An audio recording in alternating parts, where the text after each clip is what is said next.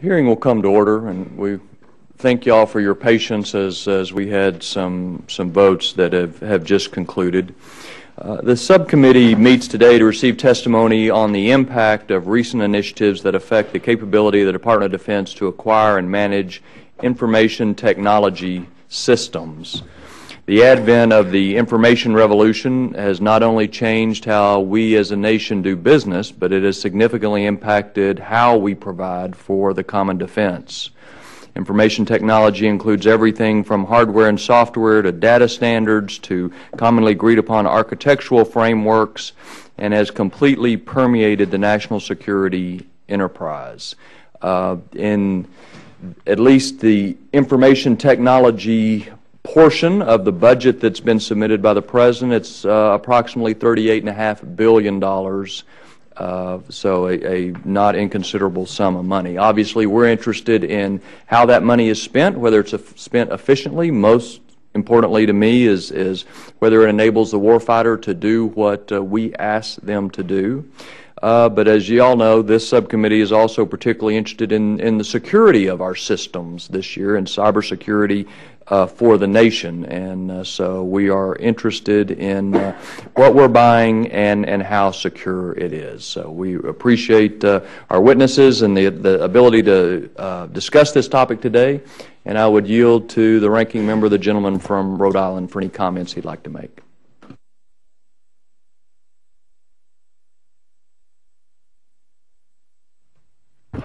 Okay. Thank you, Mr. Chairman. I'd also like to welcome my witnesses here today. It's good to have the Honorable Elizabeth McGrath and the Honorable Teresa Takai here, and I look forward to their testimony.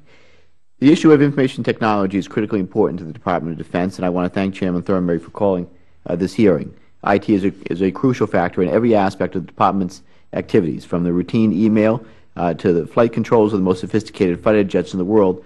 The Department depends on the smooth functioning of myriad IT systems. As the information age matures, we find that IT systems have expanded in both complexity and pervasiveness. As a result, today they represent one of the largest investments for the Department, and they present a significant potential vulnerability if they should fail or be attacked. The business complexities are only made worse by the evolving cyber threats that have begun to challenge the integrity of our current systems. Therefore, it is important for the Department to be properly organized and pursue IT acquisition, implementation, modernization, and performance evaluation. Oversight is required for the full spectrum of activities, but bureaucratic redundancy creates confusion and complexity. Now, the DoD IT enterprise must be as streamlined and efficient as possible. I understand that as part of the Secretary of Defense's efficiency initiative, we'll see some changes in how the Department manages IT and perhaps some cost savings along with it. Now, this is welcome news, provided it achieves the desired effect without reducing capability or injecting unnecessary risk into the process. We must also be vigilant that as we move forward, the security of our systems is at the forefront of our efforts. Our acquisition systems, furthermore, are barely suitable to large-scale weapons projects requirements for IT systems that evolve rapidly, and the systems need more flexibility if it is to manage proper acquisitions of these systems. As Mr. Thornberry mentioned previously, last year's 2010 National Defense Authorization directed the DoD to develop and implement a new acquisitions process for IT, and I certainly look forward to hearing more about how that process is proceeding today. With that, I yield back and I look forward to our witnesses' testimony. So I thank the gentleman. It would be no surprise to you all that there are a number of meetings going on now, including a Republican conference on the funding situation with the government, so we may have members coming in and out at strange times, but I appreciate your patience with that. Witnesses today, as the gentleman mentioned, is the Honorable Teresa Takai, Acting Assistant Secretary of Defense for Networks and Information Integration and Department of Defense Chief Information Officer, and the Honorable Elizabeth McGrath, Deputy Chief Management Officer of the Department of Defense. Without objection, your full written statements will be made part of the record, and you're both certainly welcome to summarize them in any way that you see fit now. Thanks for being here. Good afternoon, Mr. Chairman, Congressman Langevin. Thank you for the opportunity to discuss the Defense Department's efforts to improve its business operations and specifically its acquisition and management of business information technology systems. As the DoD Deputy Chief Management Officer, I am responsible for instituting a framework to define clear business goals, develop meaningful performance measures, and align activities through established and repeatable processes. The purpose of DoD's overarching management agenda is the establishment of an effective, agile, and innovative business environment that is fiscally responsible.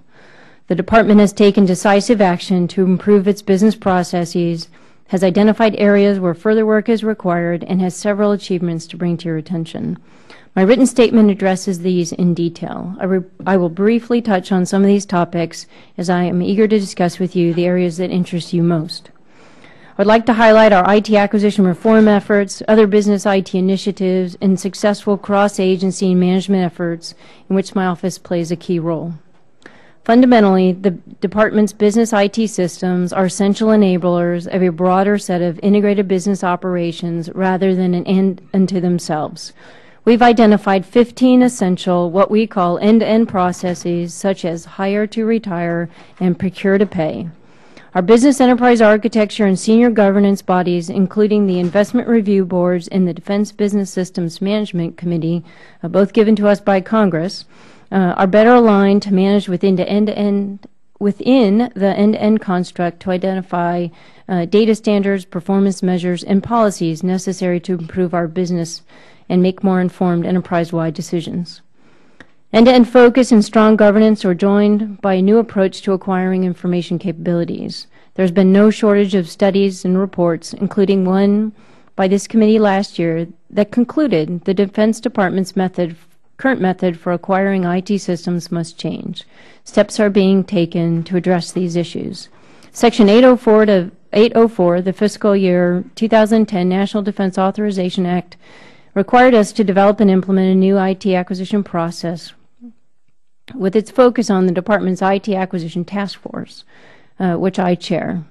The guiding principles adopted by the task force incorporate recommendations from the Defense Science Board report, including deliver early and often with delivery capability in 12 to 18 months, incremental and iterative development and testing, rationalized requirements, tailored and flexible processes, and finally, knowledgeable and experienced information technology workforce. I welcome the chance to elaborate here on how the task force is addressing these areas. We expect to promulgate these in a policy later this year, such as establishing metrics to assess overall health of a program, combining certification and accreditation with traditional test and evaluation activities, and assessing contracting strategies that enable a more modular delivery of capability. Our pilot-based approach to validate this new policy will allow us to modify as necessary based on lessons learned before the final issuance. We're currently testing these changes to ensure they are working. The Undersecretary of Defense for Acquisition Technology and Logistics signed out new acquisition policy for defense business systems called the Business Capability Lifecycle, or BCL, which provides a streamlined framework for development, testing, production deployment, and support of a defense IT business system. The principal focus of Business Capability Lifecycle is program implementation. In my written testimony, I have an example of an Air Force program that was originally on a path to deliver capability many years out. Using innovative, streamlined approach, we were able to move that deployment 2 years earlier. I also welcome the chance to describe for you our cross-agency efforts in modernizing health information technology and security clearance processing. In particular, the Government Accountability Office removal of the DoD Personal Security Clearance Program from its high-risk list is a significant first for the Department and owes its success to our commitment to this results-oriented end-to-end approach. In closing, we are committed to improving management and acquisition of IT systems, as well as our overall business operations. These issues receive significant management attention and are a key part of our overarching strategy to build better business processes that will create lasting results for the men and women in uniform. I look forward to continuing our work with this committee and in the months and years ahead as we work toward greater efficiency and effectiveness and furthering the agility in the business space of the Department, certainly enabled by modern interoperable IT capabilities. I look forward to your questions. Thank you. Thank you. Ms. Takai. Good afternoon. Good afternoon, Mr. Chairman and Congressman Langevin. Thank you very much for the opportunity to testify today on the importance of information technology to the transformation of the Department of Defense. My testimony today will focus on how the DoD is leveraging information technology to securely deliver mission-critical information capabilities to the men and women of the Department of Defense and our mission partners. The Department's FY12 IT budget request, as you mentioned, of $38.4 billion includes funding for everything from our desktop computers, tactical radios, identity management technology, commercial satellite communications, and the large information technology projects, some of which Ms. McGrath spoke of. These investments support mission-critical operations that must be delivered in an environment of ever-changing requirements and ever-increasing demand. Where in the past the Department sought to balance the need to know with the need to share, today the warfighter expects to have and needs to have the latest information in order to complete the mission. That, coupled with the increasing use of social media, smartphones, and tablet computers, has made information sharing an expectation. And this requires new capability, particularly at the edge or in our tactical environments that have limited availability of persistent and broad-range network capabilities. Our challenge today is ensuring our networks can securely support the information demands of our users, who require that information anywhere and any time across our enterprise. To meet this challenge, our networks must be designed and optimized to more effectively and efficiently support these mission operations while ensuring security. DoD networks are under constant attack from cybersecurity threats launched from the Internet or from malicious software embedded in email attachments, removable media, or even embedded in the hardware the Department procures. Every device connected to the network is susceptible to cyber vulnerabilities. While working to efficiently respond to the information demands of our users, we must be ever vigilant in protecting our information environment. Just over $2.8 billion of the Department's overall budget is devoted to information assurance or cybersecurity activities that defend our information systems and networks. The Department's FY12 information assurance budget request ensures increased funding to address insider threat and cyber vulnerabilities, such as those identified in the WikiLeaks incident. Specifically, we have requested funding to support the deployment of a public key infrastructure-based identity credential on a hardened smart card for use on our secret classified network, a successful technology very similar to the common access card we use on our unclassified network.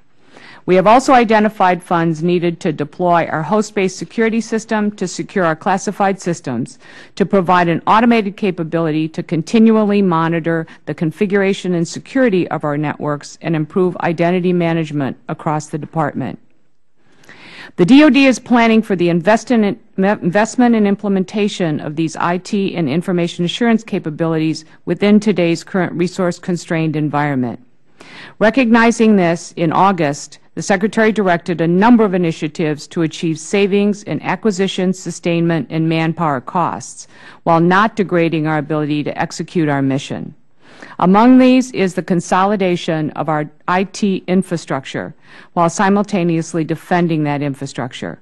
My office is responsible for leading the development of a strategy and plan for consolidating the Department's IT infrastructure in 5 broad areas: our network services, our computing services, application and data services, our end-user services, and our IT contracts and purchasing. I plan to issue the DoD IT Enterprise Infrastructure Optimization Strategy this quarter. The plan represents the Department's strategy and initial roadmap to achieve the goals of improving our effectiveness while heightening our security posture. This plan commits us to changing policies, cultural norms, and organizational processes to provide lasting results. The initial focus is on obtaining tangible results in fiscal years 11 and 12 while planning for aggressive consolidation through FY15.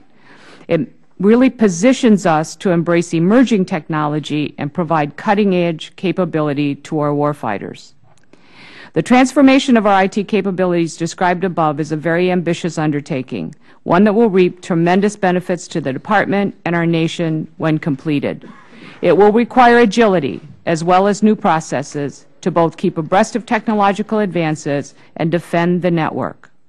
My office is working closely with the Office of the Deputy Chief Management Officer on efforts to develop a flexible, agile acquisition process that also addresses the DoD's requirements and budgeting processes. As you know, we have also been addressing the development, education, and continuous training of our workforce. The Information Technology Exchange Program pilot, reauthorized by the FY10 National Defense Authorization Act for DoD, is one mechanism that we are pursuing. Under this collaborative effort, we have a pilot which will involve 10 individuals exchanging both industry and department expertise to enhance our employees' IT competencies and technical skills and infuse both DoD and the industry with new ideas in this fast-evolving discipline. My office is responsible for implementing ITEP, and we have created a guide to assist participating DoD components with the implementation. Maintaining an information advantage for our users is critical to our national interest. The efforts outlined in this brief will ensure that the Department's information capabilities provide better mission effectiveness and security and are delivered in a manner that makes the most efficient use of our resources. I want to thank you for your interest in our efforts, and I'm happy to answer any questions that you have. Thank you. Let me start out with, I guess, some rather broad kind of questions. Ms. McGrath, about 10 years ago, Defense Science Board did a study that found 16% of all IT projects complete on time and on budget, 31% were canceled before completion, 53% were late and over budget. Let's see, of those that were completed, the final product contained only 61% of the originally specified features 10 years ago. How much better is it now, do you think?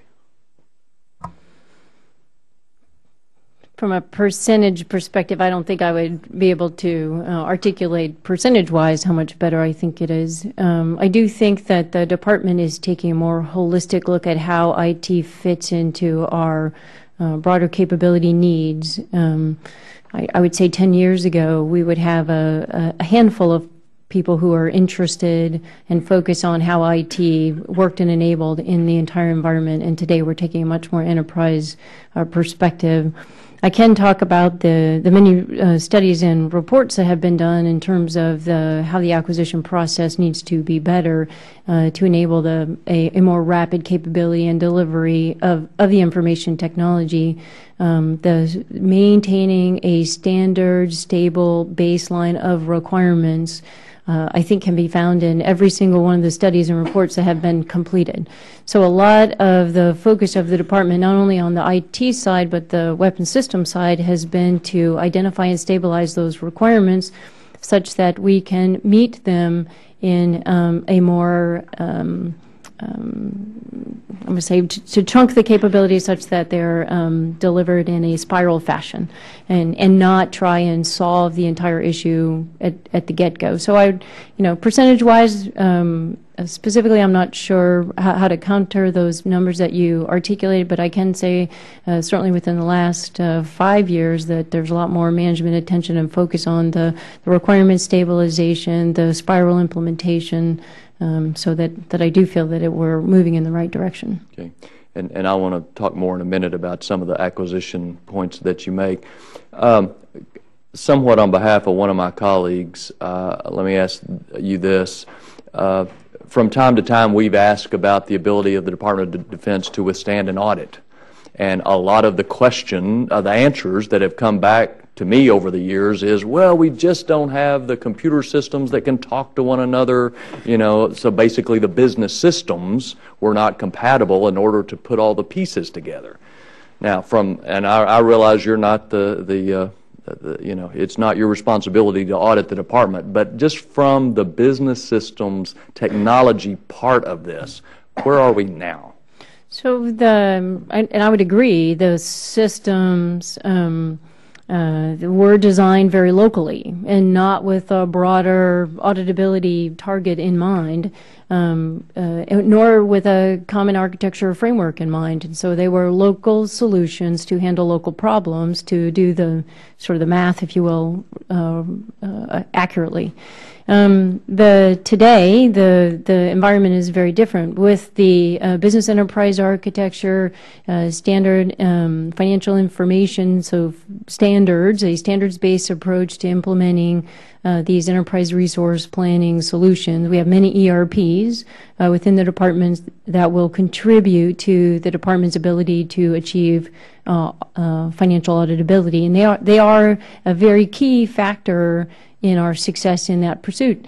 And we do recognize that it is a business goal, a broad business goal, not just an IT problem, nor is it just a comptroller problem, but it is a shared responsibility across the functional space, meaning, logistics, personnel, they all have a part because their transactions are where it all starts and then end up in the financial system at the end of the day. So we are taking, again, a very deliberate cross-functional enterprise approach to not only the IT aspect of it, but the business process because it requires change in all those areas. Yeah.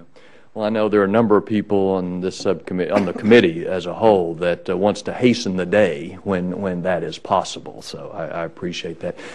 Ms. Takai, I guess the first question that leaps out at me for you is, do you have the authority to do your job? You look at, and you said, I think in your testimony, this includes everything from radios to laptop to the desktop computers. All of those spending decisions are made by the services or other entities. You're there kind of to help coordinate or strategize or guide, but they don't have to listen to you. And so, do you have the power to do your job? Well, that's there are a couple of answers to that question, so let me phrase it in a couple of different ways. Certainly, while the budget dollars for the information technologies expenditures are in the services, there are any number of the processes in the building that actually review that spend, where my office has a major role.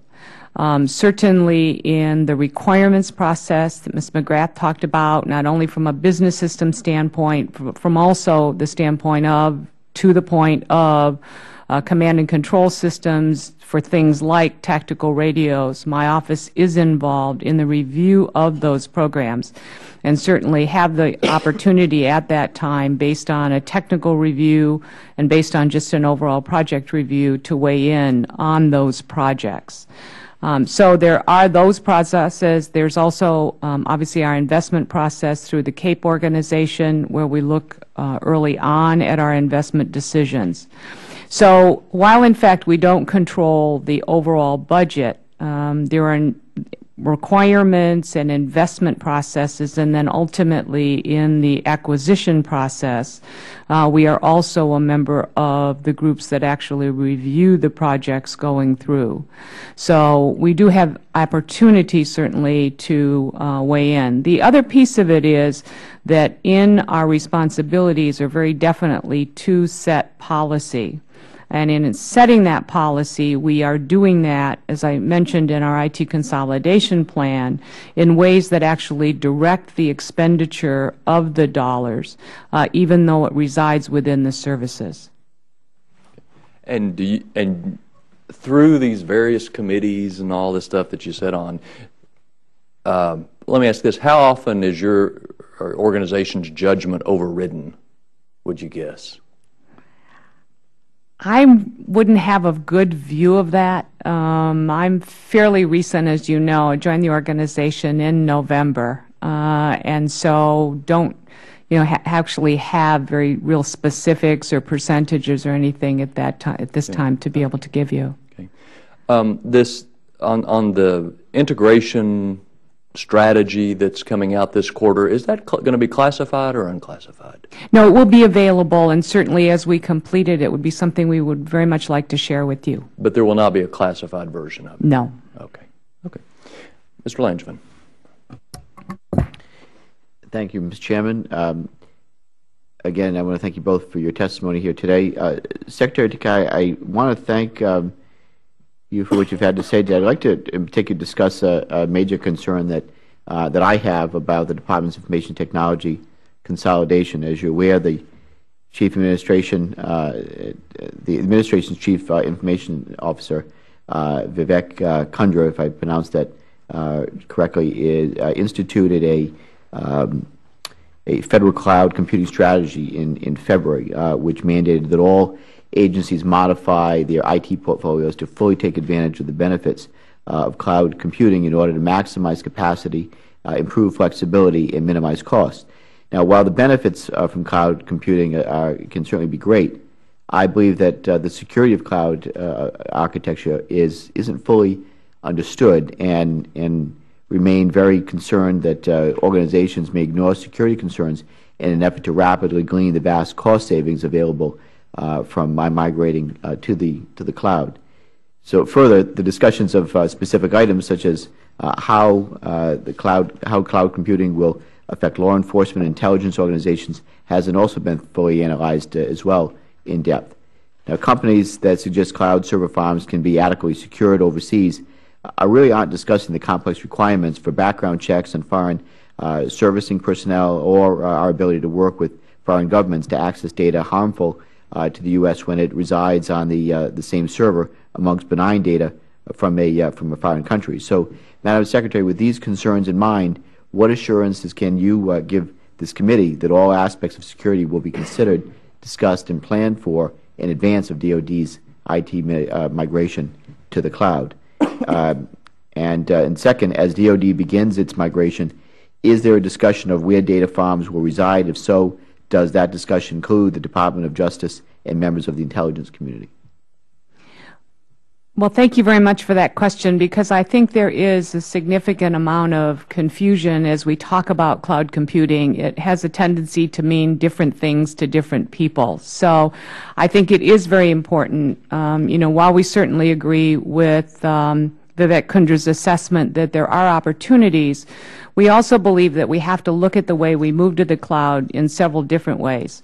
And security is actually our paramount concern in terms of the way we look at cloud computing. So let me put that in our overall context.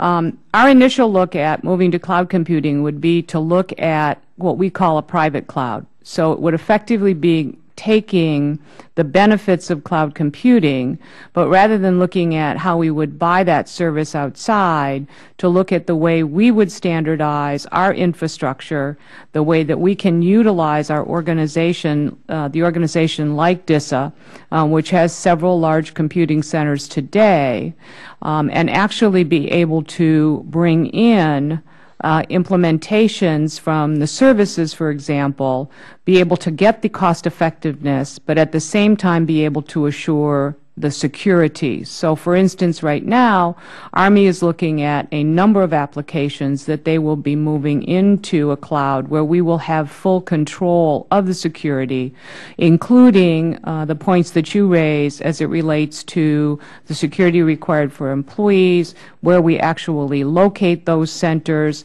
and also the information that we have in those centers. So our initial foray, again, is to ensure that security is our number one concern in terms of being able to move forward. And I think, as you mentioned in your opening remarks, while in fact efficiency is extremely important to us, we have to be sure that both from a security and protecting the warfighter that we are fully capable. Now, there will be instances, and we're looking at those now, where we will be able to use commercial cloud providers. But when we do that, and in fact this is a conversation that I think Vivek Kundra is looking at as well, we will have to be sure that those providers meet our security standards before we will utilize those services.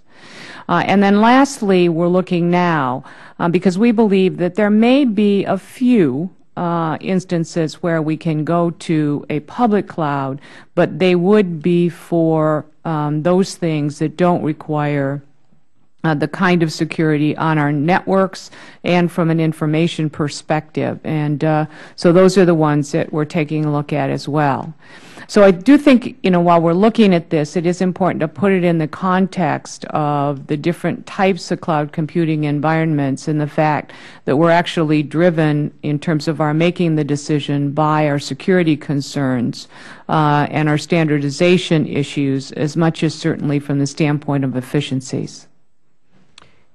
And in that process, as you're moving toward moving to cloud architecture, will that include discussions with the Department of Justice and also members of the intelligence community?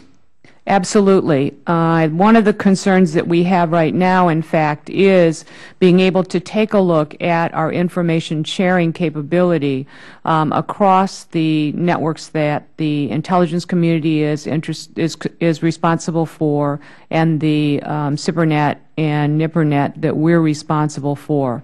So as a part of our ongoing planning, it's very important that we are well coordinated with the intelligence community.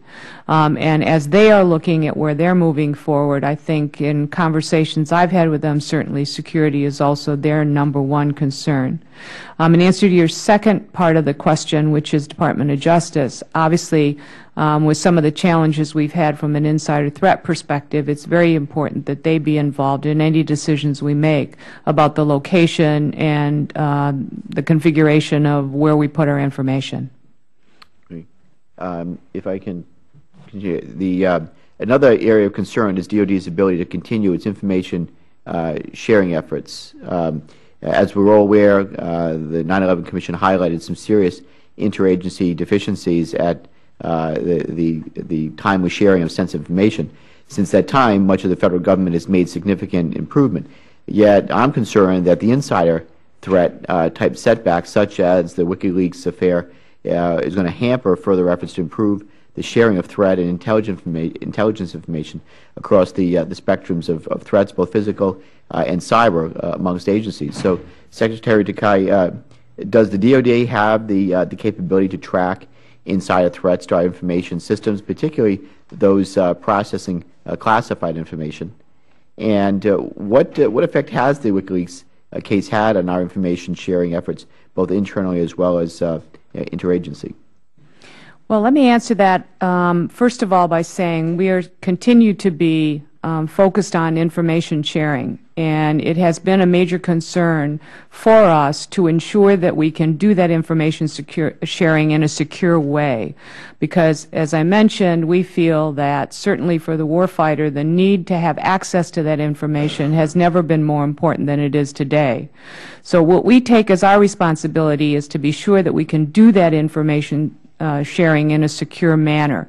And that's really why I mentioned several areas of technology that we're implementing so that we can continue to do that sharing and yet do it in a secure way.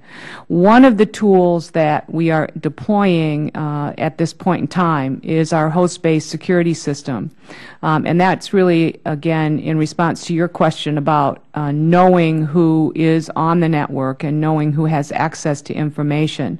We have 2 additional tools that are going to be very important in actually helping us with that. We are currently testing a tool and plan to roll out a tool which will actually detect what we call anomalous behavior. So to your question of do we know who is on the network, yes. And then what we need are tools that begin to detect where there's access to information that looks different than what we would expect to see, and then will trigger our ability to get in and take a look at that. Then we are deploying much stronger identity management capabilities so that we will be able to tag information to particular users and then be able to continue to protect. Now, while these technology enhancements are extremely important, we also are improving our processes and our procedures for access to that information. So I think, as you know, we have put policies out about the use of removable media, But to ensure that the warfighter has the capability to see that information, we've also instituted processes, for instance, which is a two-person rule around access to information, so that we're sure that there is always a check and balance when there is the need to know. So again, to summarize, the challenge for us is to put the technology in place, but also, because there's never a 100% solution, to be sure that we also have the policies and the processes in place to be able to manage our information. Okay. And you want to do another round? Okay.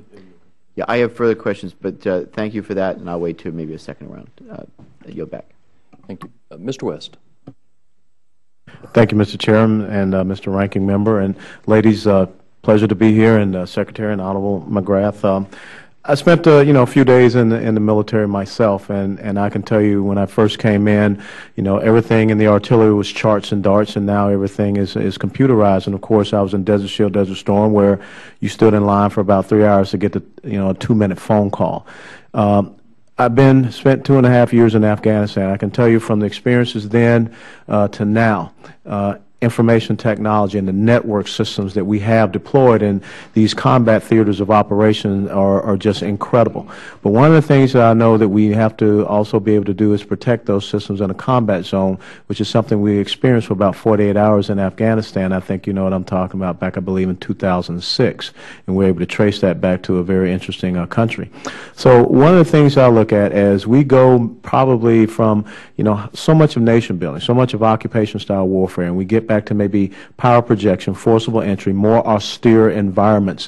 What lessons have we learned in the operations in Iraq, the operations in Afghanistan, that will make us better prepared, make us more secure with the implementation of our network systems as we move forward? Libya, Tunisia, who knows where's next? Well, just some examples, I think, to add to your comments, which I think really do reflect the changes that we are seeing actually in theater.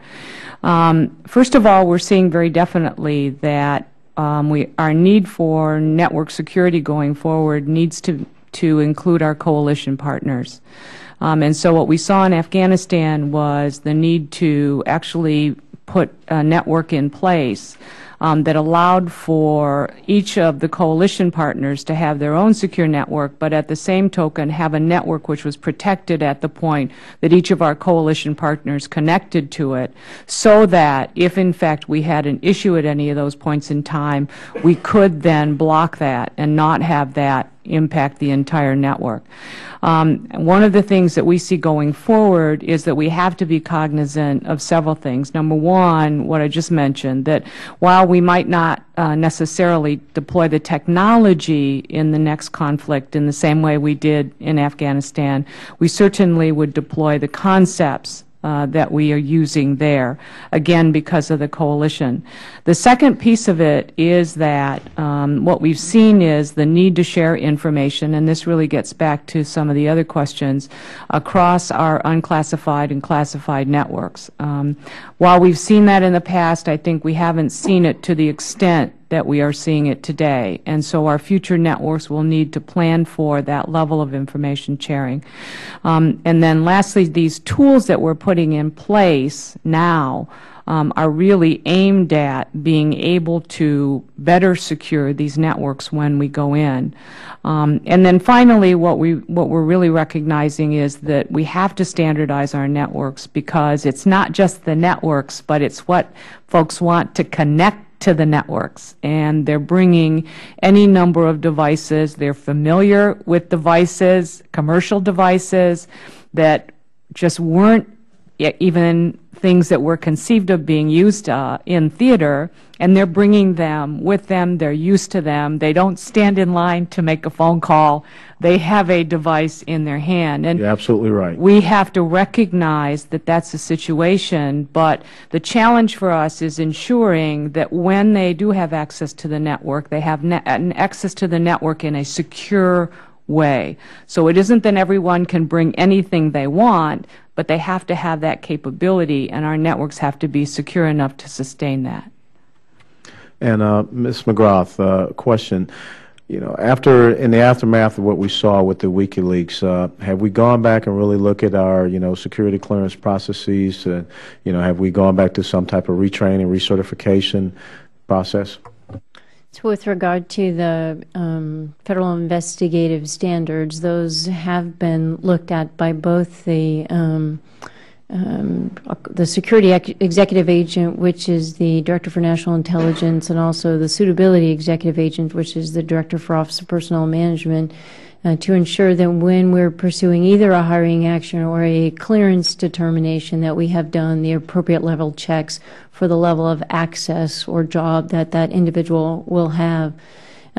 So we have, from a federal perspective, not only just DoD, but this is a much broader federal, paid attention to the information that we gather to ensure that we are collecting the right information to make those determinations. And we also applied some of the sort of innovation and technology to that process, because historically it has taken much, much too long to obtain a security clearance. So we did, through process analysis and innovation and technology, apply those appropriately to the process to enable speed without degradation to quality.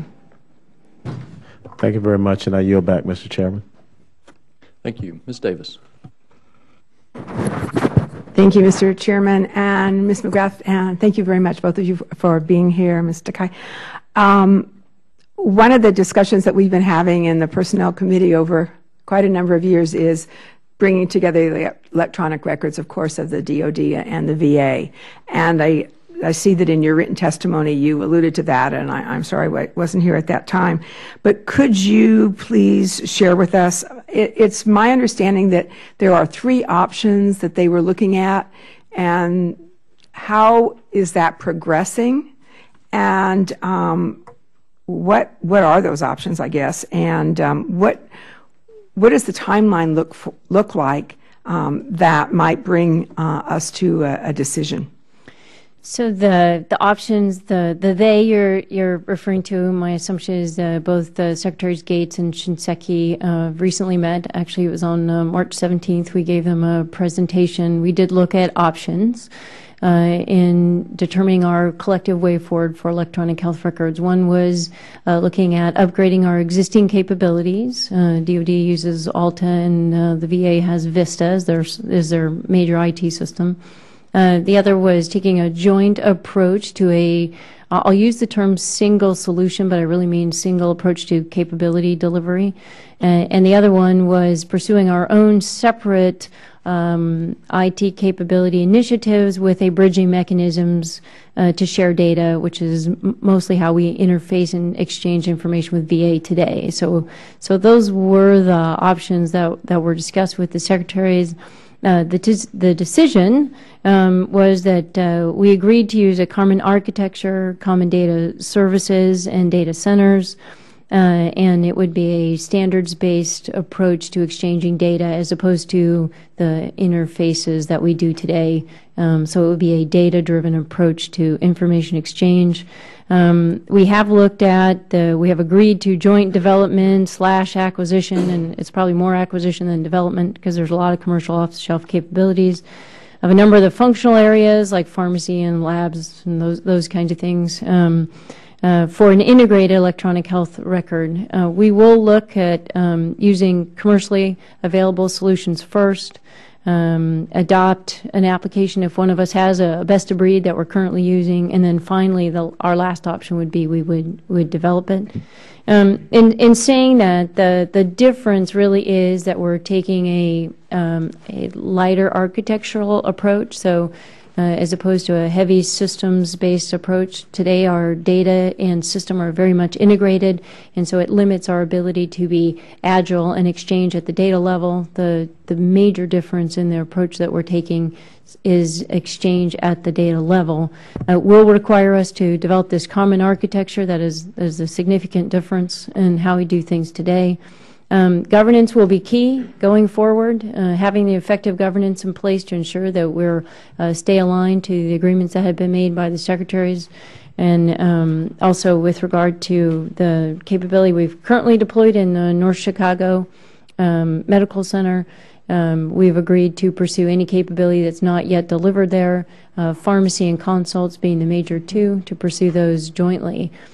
Saying all that, those are the agreements that we reached. We have a comeback to the secretaries, both secretaries, early in May, where we are to deliver more details with regard to the implementation timeline. Are there any steps that either the DoD or the VA are taking now where their efforts essentially would not be very productive if they move ahead in the separate ways that they've been moving all these years? I guess, are there certain investments, certain expenditures that are moving forward in the different architectures that would not necessarily mesh with what may eventually be the... So the message is to ensure that the investments that we're making in today's environment are needed are needed today.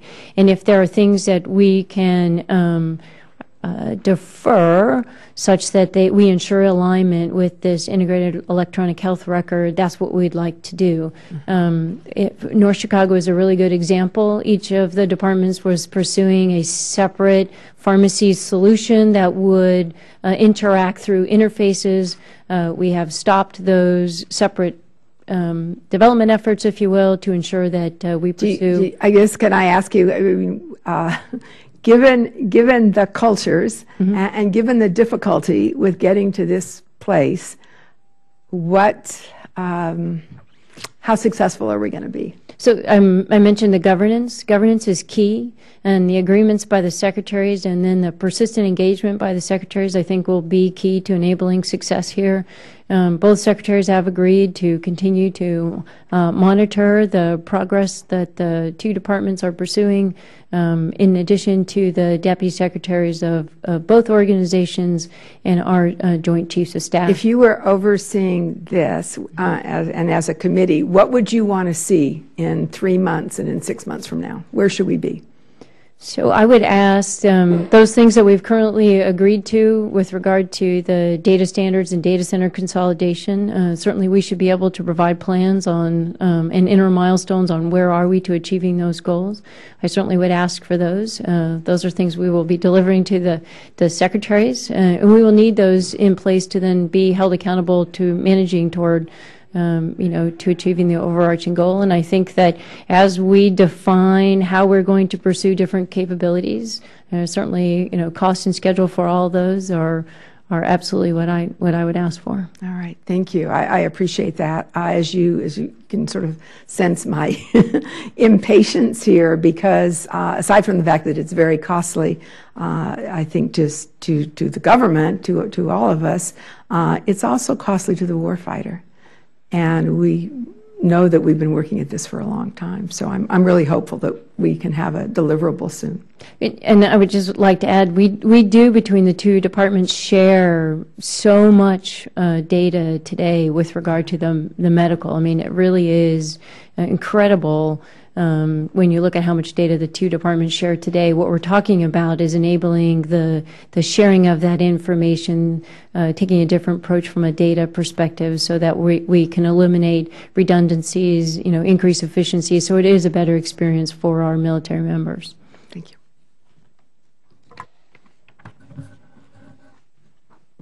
Is that a 3-year project or a 10-year project?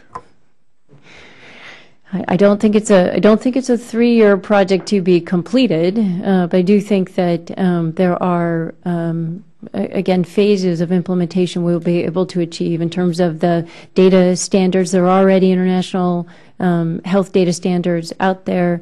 DoD has already enabled standardization within our own enterprise. It's aligning with VA. I don't see that as certainly not a 10-year, so I actually think that we'll be able to achieve some of that interoperability much sooner than the 10-year mark. So I do think that there are some opportunities in the near-ish term, near being relative, to achieve greater interoperability than we have today. Okay. Thank you. As you all know, one of the provisions of last year's bill was to provide the department some rapid acquisition authority I think maybe you both make reference to it in your written statements, but can you update us on where that is? Is it being used? Have we gotten far enough to know whether it's the kind of authority you need? So I can start, and certainly Ms. Takai can add onto my initial comments. We have established, as the lead for the IT Acquisition Task Force in the Department, certainly working very closely with Ms. Takai's office and our Acquisition Technology and Logistics organization. And frankly, every organization, it seems like, within the Department, from a test and evaluation to the comptroller, because we are all somehow involved in enabling delivery of capabilities with regard to our acquisition process. We've established many work groups focused on very specific areas like measures, metrics, what are leading indicators that we should be looking for when things are in a particular program to ensure that we achieve better outcomes. Combining the certification accreditation for testing with the regular test process. Typically, we treat them separately, and they are not concurrent, they are sequential. So we are looking to take that timeline significantly down. Taking a much more portfolio management approach to overseeing these IT investments so that we're not just looking at one system at a time. We're looking at how does this one particular system fit within the broad portfolio within which it will be deployed, but also what other systems do we have that also utilize that same capability? How many financial systems do we really need? So you can look at it from a functional perspective and also within an operating environment. Requirements, I think I mentioned, every study says that we don't baseline the requirements, we don't hold them stable, and so we're ensuring that when we pursue a new IT solution that the requirements are small enough that you can deliver them more rapidly in a 12 to 18-month time frame. Typically, we put all the requirements in one big bucket, and it's 5 years before we hit our initial operational capability. And so in order to make that those timeframes smaller, we need to parse the requirements such that we're delivering incremental capability. Contracting is also an area that we're extremely focused on. I don't think there's anything within a FAR, Federal Acquisition Regulation rewrite, that we need. I think we need to be more creative about how do we utilize the contracting aspects, authorities that we currently have. But we need to contract differently than we currently do today. On the one hand, some programs will be firm fixed price, but if you don't have your requirements nailed and definitized enough, firm fixed price is not the right way to go. But then time materials does not seem like the best, most accountable way to also pursue an IT solution. So it's coming up with the balance. When should you use those types of contracting, and understanding that not one size fits all. And then the other very key is the IT acquisition workforce. The Defense Acquisition University has a program management course down there. It's terrific, and I happen to be a graduate. But they don't teach IT the way we procure IT today. These enterprise resource planning programs, systems, capabilities didn't exist previously, and so it's really putting a very fine point on our acquisition workforce to say, hey, IT today is very different from source lines of code and function point counts that we used to do. We're actually buying a lot more commercial, off-the-shelf capability, ensuring that we've got the right credentials for those folks. We are taking a very much a piloting approach. In my written testimony, I highlighted an Air Force financial system called DEAMS, the Defense Enterprise Accounting Management System. We did utilize some of these different approaches to move their implementation significantly forward. Both Army and Air Force have their integrated personnel and pay systems. We're looking at establishing their acquisition strategy aligned with these more streamlined capabilities. Same with the Joint Space Operations Center mission system and the Navy's intelligence, surveillance, and reconnaissance capability. So we expect through the use of pilots, we'll learn more to ensure before we institute our final policy that we've actually tried it out a little bit to see where we need to course correct, and so we get some that, we'll say, fact-based feedback to ensure that we have policies that are in line with where we want to go. Mr. Kai, do you care? It seems to me that having heard all that, it just seems very difficult for the department to keep up with the change in technology, the way technology changes, and with all that has to go on before a purchasing decision is made. So does that mean we're always going to be behind?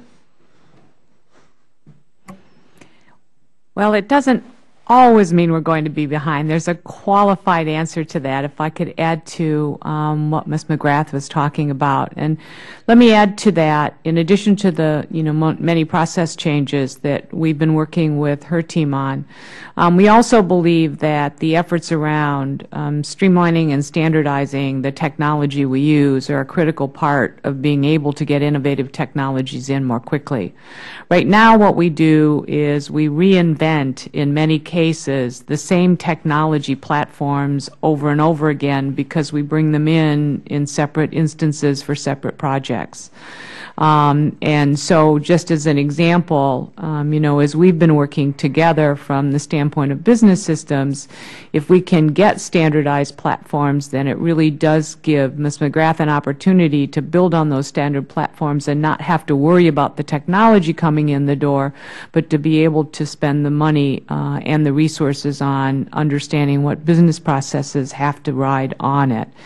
The second piece of that, though, is that if we can standardize and improve the security of our backbone, we can then look at more innovative technologies and not have to invent them all the way from the data center, the server, the network out, but rather look at how those innovative technologies can hook into our standard infrastructure. It gives us more flexibility in looking at those kinds of capabilities. Having said that, as we build that out, we will need to, as Mr. McGrath mentions, look at shorter time frames for bringing these technologies in.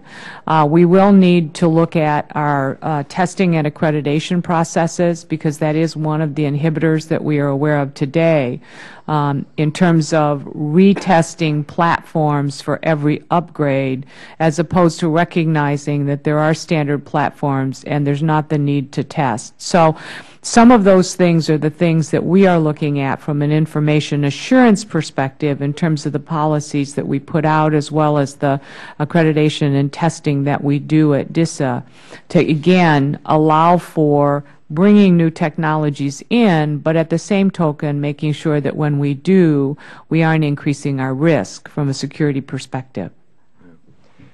And I guess related to that, what are your concerns about supply chain? In general, in cybersecurity, we hear more and more concern about so many pieces of hardware and software that are not made here, and certainly many components are not made here. But as you and Mr. West were talking, we've got soldiers on the field that are taking whatever they got out of their pocket to do their job or to communicate back home. That's got to create all sorts of challenges for you in looking at the overall enterprise.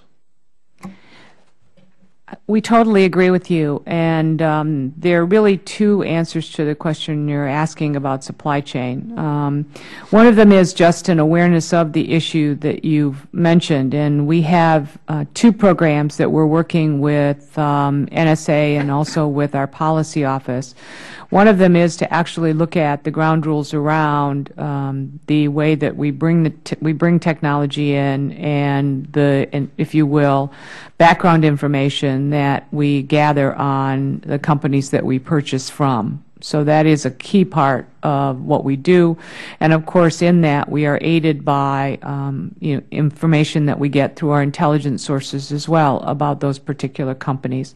The second thing from a supply chain perspective is to work with our defense industrial base, and we have any number of programs that Deputy Secretary Lynn has been really spearheading around how to work and share information effectively with our defense industrial base, because again, the supply chain problem isn't really just an issue of DoD, it really involves our key partners. But the other piece of that is to recognize that as we move forward, And as there is obviously a globalization and a dispersion of where the information, or rather the components from a hardware and software standpoint come from, it's really to look at cybersecurity in that light, which is why we're focused not only on protecting at the perimeter, which has been a focus, I think, for everyone in terms of trying to prevent intrusions, to prevent invasions in your network. And now what we're recognizing is that while that is still a deterrent, it is not a complete answer from a security perspective. And so we have to look more at the way that we're classifying our information, the way we're linking that to the identities of the individuals that can access it. So again, we have a second level of defense actually at the information level, and that we are acknowledging that we will have some of these kinds of intrusions inside our network, and we're prepared to handle them. Yeah. Okay. Mr. Langevin. Thank you, Mr. Chairman.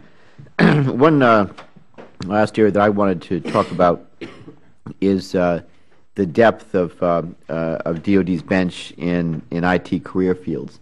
As Secretary Gates' IT initiative realized, individuals assuming the new IT positions after efficiency implementation will require greater technical expertise and experience to efficiently maintain the Department's IT needs across all the military branches. In the fiscal year 2009 NDAA, the committee directed DoD to look at the feasibility of identifying and retraining, for example, wounded service members in information technology and other fields. So my question is, considering the challenges recruiting a competent IT workforce, have you leveraged any of those programs to help build your workforce there, and is there more that this committee can do to retain the skills and expertise of these wounded warriors to help meet our needs for a trained IT workforce?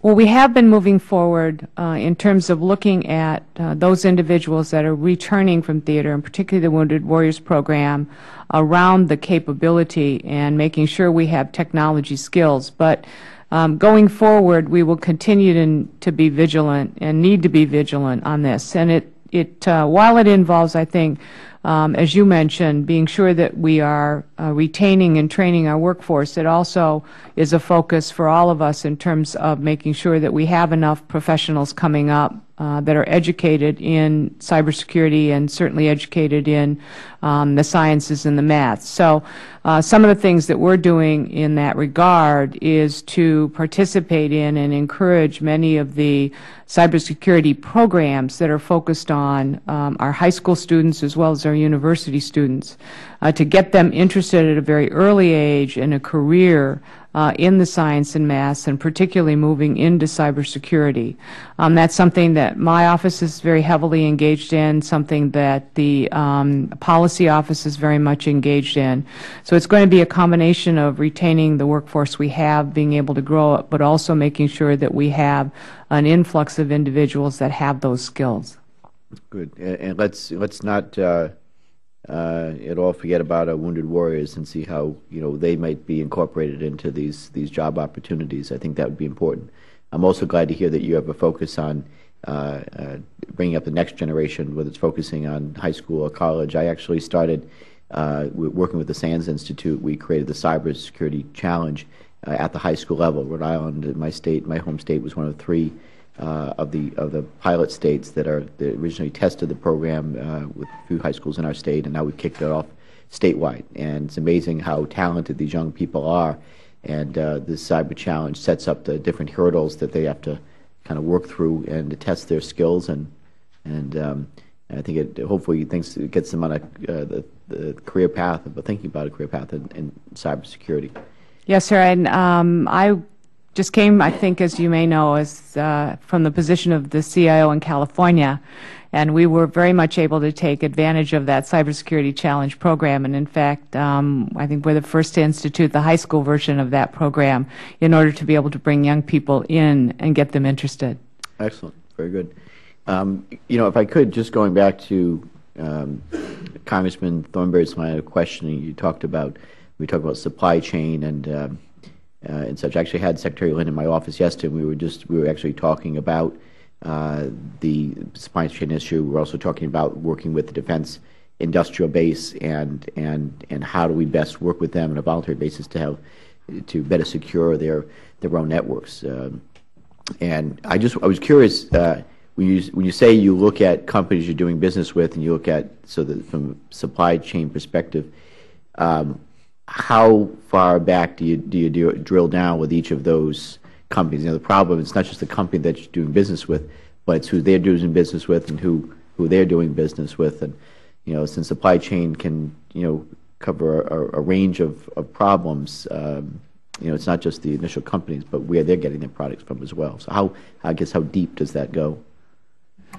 Well, the initial pilot that we did not really, and I'm sure that Secretary Lynn mentioned to you, we were able to go down deep in some companies, but when we really looked at the level of resource that was needed to actually be able to do all of that research, we recognized that we will be able to do a certain amount through research, but in many ways it's not going to be the full answer to looking at how we do supply chain.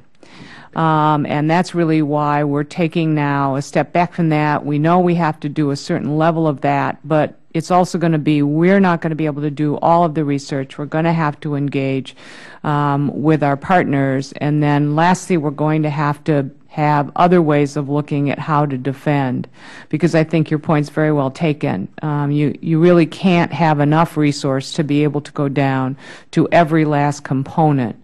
And so you have to look at the major components, but yet that doesn't give you the complete picture. So that's why we're looking at not only being able to do that kind of research, but also recognizing that when we have threats inside our network, we're going to have to be able to mitigate them. Fair enough. And last area question that I want to get into, something in addition to, and very much tangential to cybersecurity, is the security of our military bases and critical infrastructure that supports our military bases. As you know, much of our critical infrastructure is owned and operated by the private sector. I'm becoming increasingly concerned about SCADA attacks in particular on critical infrastructure, particularly the electric grid. Our bases, military bases around the country, so much rely on these outside power grids for their own power, and I've been involved with reviewing how secure those bases are. I've had the chiefs of the services before us and have asked, what their level of knowledge is on this, and it's troubling to them certainly as well.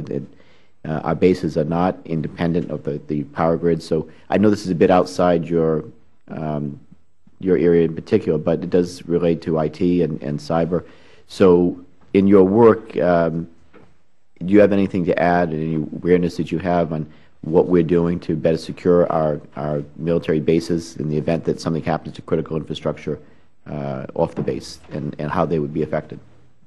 Well, let me add to the discussions on, I know you have talked with Deputy Secretary Lynn about this. One of the things that he's been spearheading is to work very closely with the Department of Homeland Security for exactly that reason, because while clearly it is the Department of Homeland Security's responsibility to look at critical infrastructure as it relates to certainly the U.S., at the same token it does affect our military operations in those cases. And so what we're doing is to really work collaboratively with them around taking a look at those threats, being able to share information. I think, as you know, there's been a close working relationship between Secretary Gates and Secretary Napolitano around the sharing of that information.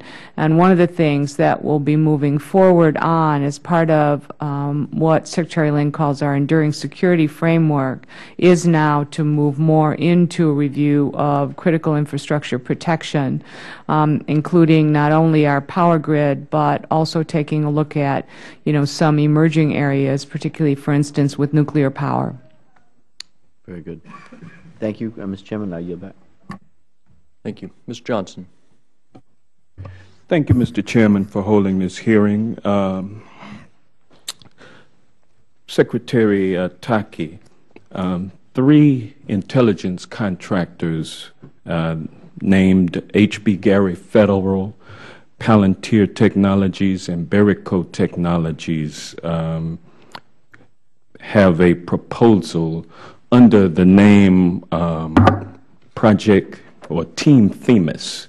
Are you familiar with this proposal that has been purportedly made by those three firms, all of which are defense contractors?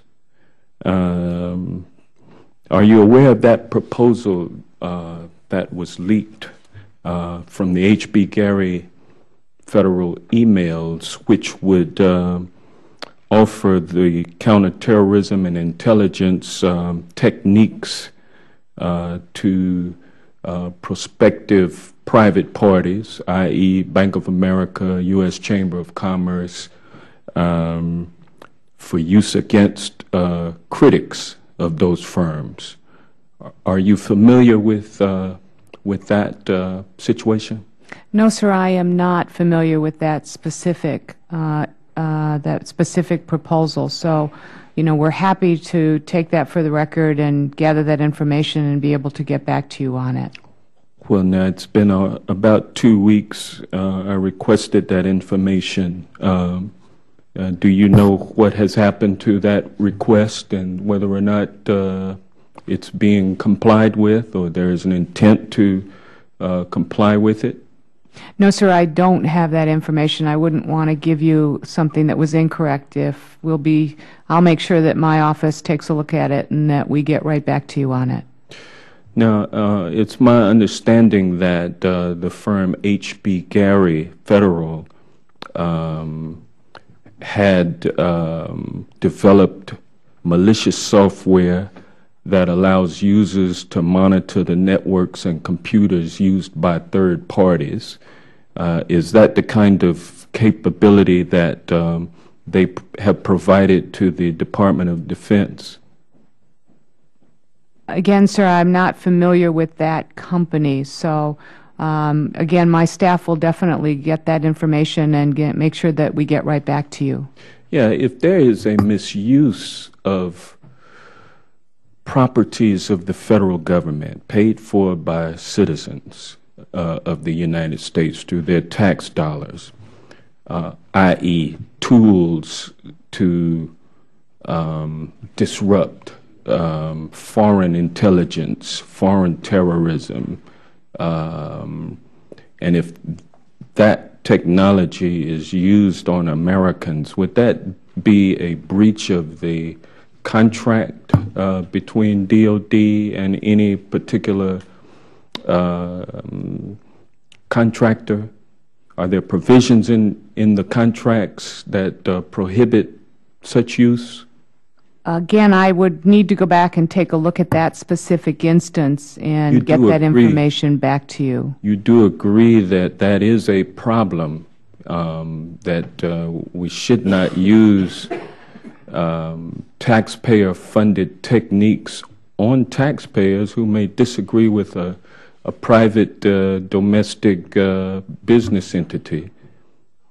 Well, we at DOD are concerned with any breach to our networks or any risk to the security of our information. And yes, we take that very seriously. It's a major part of the way that we construct our technology. And so any breach of that type is of paramount concern to us. Well, if the same technology used by the Department of Defense to protect its own internal security, cybersecurity issues, if that technology were used to do the reverse to a private citizen of America, that would not be a proper use of the DOD techniques, would it? Well, again, any breach and any malicious software or hardware or any breach to DOD information. Well, no, I'm not talking about DOD important information. I'm talking about DOD information being used against American citizens for the use of private entities. Again, I'm not familiar with any particular instances of that. Certainly, if there are areas that we can research and take a look at, and we'd be very happy to do that and get back to you. Well, again, I would like to request copies of any and all contracts between the Department of Defense and the three subcontractors, or the three contractors that I mentioned, H.B. Gary Federal, Palantir Technologies, and Verico Technologies. Would you be able to provide me with that information, and also the chairman of the committee? I don't have that information directly myself, but certainly, again, I'll have staff research that, and we'll get back to you with an answer to that question. Well, I think it's a very important issue that I'm not planning on sweeping under the rug. I want to at least get those contracts and analyze them to determine whether or not they have been used or they have been breached. So I need that information. Yes, sir. Again, we'll have my staff research it, and we'll get back to you with an answer. Thank you. Anything you can add, Ms. McGrath?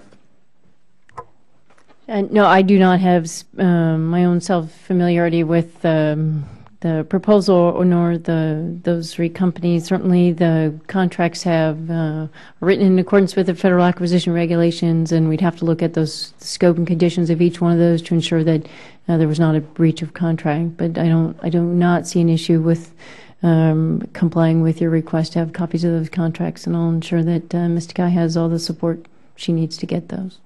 Well, Mr. Kai, I tell you, while I was asking you some questions out of the corner of my eye, I saw somebody come up and give you a note, and that's always kind of arouses my curiosity. I won't ask you what's in it, but I am concerned about this case and the way it's being swept under the rug. Thank you, Mr. Chairman. Yeah, Mr. Conaway.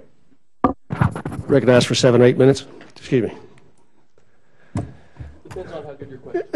Exactly. Well, it's a low bar apparently. Ms. McGrath, thank you, Mr. Tuckey, for being here. Elizabeth, you talked to us about the impact that the I'm blanking on the name, the $100 million reprogramming exercise that DOD went through to try to find $100 million in monies that they would put other places within the system itself. What impact that had on the efforts to get Department of Defense's financial statements audited? It helped? To be clear, the efficiency initiative, right? The $100 billion efficiency initiative. I think we all wish it was $100 million and not $100 billion. It was $100 billion. I get it right the first time. Right. The department, as certainly the members of this committee are well aware, took an initiative at with Secretary Gates leading to look for efficiencies in all aspects of not only the way we do business, but what we are procuring, how we're procuring it, how we're organized. Are we positioned to be the most efficient and effective organization that we can be, and to look for opportunities to identify efficiencies. Right, but how did it? So how did it then help or hurt? So I think that some of the lasting impacts of the efficiency initiative we won't know until we're actually realizing some of those efficiencies. We've identified the opportunities for those efficiencies. I can talk. Let me ask the question this way: do you have the accounting systems, internal control systems, and management systems in place to actually track that $100 billion and know that it went from one spot to the other? So we have the mechanism in place. Will be led by Secretary Lynn with Mr. Hill, our comptroller, and myself, looking at and with the undersecretaries of the military departments leading the data collection, if you will, for their organizations, along with their CFOs, to ensure that we understand I'll say how close we got to the efficiencies that we identified. So from a systems perspective, I want to be clear. I think we have the governance structure in place to ensure that we can accurately identify the efficiencies. Then why can't we audit that governance structure? So some of the data collection that we will utilize will not be 100% systems-based. It will require a combination of both manual and IT, if you will, to enable the data collection.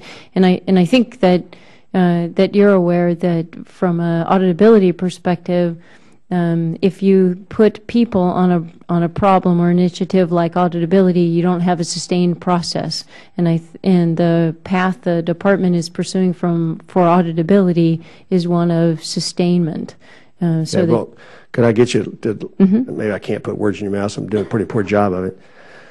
If you had better systems in place, would there be less man hours required to manually track the $100 billion? Absolutely. Because if you're using man hours to put together one-time schedules that track that big nut, that's the least efficient way to do it. You get it done, and perhaps the numbers would be good. But if you had better systems that spoke, as you talk, end to end and across the systems and all those the buzzwords that MBA guys who write these papers use currently, that current lexicon, would it be easier to do that $100 billion? Would it be easier to do the $78 billion in cuts in terms of trying to find those? Yes. Thank you. I appreciate that. Can you give us a quick, because much of this auditability does lie around the purchase of systems, and we've had these age-old issues of, one branch likes one general ledger package and another branch likes a different one, and so can you talk to us about progress that you're making in helping, one common HR system, one common fixed asset handling system, those kinds of things in order to gain efficiencies? Or to do it the way an enterprise would do it versus standalone subsidiaries as an example in a business. So the Defense Department is being as large and complex as it is. We have multiple systems that establish transactions to then feed into the broader general ledger system. We are pursuing, I'll say, 5 main financial systems, one for each of the services, and then a defense agency-wide initiative. We're also taking a standards-based approach to ensure we have commonality of data, the standard financial information structure, so that we can aggregate the information at the end of the day. But it's not just those financial systems, as you mentioned. It's the logistics systems. Right. It's the personnel systems, and again, ensuring that they have the financial standards in them, so that when we feed from a transactional level up to the right. financial, then we can aggregate the information. If the chairman would indulge me, you've got to have some system to track progress against that. We need to have oversight on the success of what you're doing. We're not going to do what you have to do. We're just simply asking you to do it. And so perhaps offline conversations about how you satisfy yourself as the person responsible or one of the folks responsible for making this happen, that you're on task, on time to make that 2017 deadline, which I think we all want to, which is systems in place that are sustainable, and oh, by the way, auditable and audited. So thank you, Mr. Chairman. I yield back. Thank you. Ms. Takai, in answering some of Mr. Langevin's questions a few minutes ago about some of the tools you're putting in place to prevent WikiLeaks-like things, one of the things you mentioned was a new tool to detect anomalies. Surely there's commercial products very suited to that. I mean, every time you go overseas and use your Visa card, they call, for example. Yes, so the tool that we are looking at is a commercial product. And what we're doing is testing the integration of that product with our host-based security system to ensure that, again, we have that integration. The second thing with any commercial tool is that we have to do a level of testing because the volume and the size of our implementations are generally larger than what any of the tools are doing in the commercial space. So we always take a look and make sure that we have scalability in those tools. But in this particular case, that tool is a commercial off-the-shelf product, yes. Okay. You mentioned a few minutes ago as $38 billion roughly in the accounts we're looking at, $2.8 billion, I think you said, for information assurance kinds of things. Is that enough? Well, we're looking at that. In fact, it's interesting that you would ask that question because Secretary Gates actually also asked us that same question as we were relating to him, the review of what we're doing from a insider threat mitigation standpoint. Certainly for the calendar year, we believe that that $2.8 billion will successfully allow us to implement the tools that I mentioned, as well as helping us to look at some of the emerging threats and what we need to do. I think one of the things that is important to know is that improving our security isn't totally in just what we spend under the cybersecurity label. The things that we're doing around standardization of our infrastructure actually are all, if you will, cybersecurity investments, but are not labeled as such. So to some extent, when we talk about that spending, it isn't totally representative of everything we're doing. Yeah, okay. Fair point. Fair point. I guess if you good? I think we've run out of questions for the moment. Thank you both for being here and for answering questions on a wide variety of topics. We look forward to continuing to work with you both towards the things you're trying to achieve. But that, the hearing is adjourned.